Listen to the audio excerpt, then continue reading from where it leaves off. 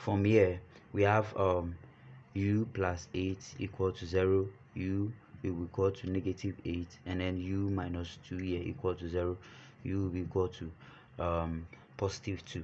So now since we have u to be negative 8 and then 2, we are going to now factorize it into the, or substitute into the assumptions that we made, that we let s raised to the power 5 being equal to u. So if that is the case, and then u equals to negative 8, then we just replace it. So s raised to the power 5 being equal to negative 8. How do we get x here?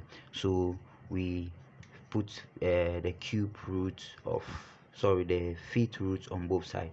This will get rid of that, and then we have x here being equal to the fifth root of negative 8. And then when u equal to 2, and then we have s raised to the power 5 being equal to u, we substitute that s raised to the power 5 being equal to 2 here.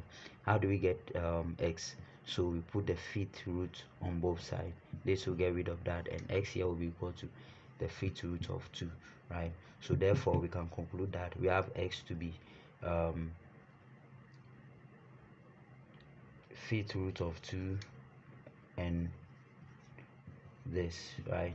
But even with this negative 8, but even with this, because it has a negative number over here, we can work it out in a way and then get some imaginary over there. So this will be the possible values of s in this case. Thank you very much, and I'll see you guys in the next video.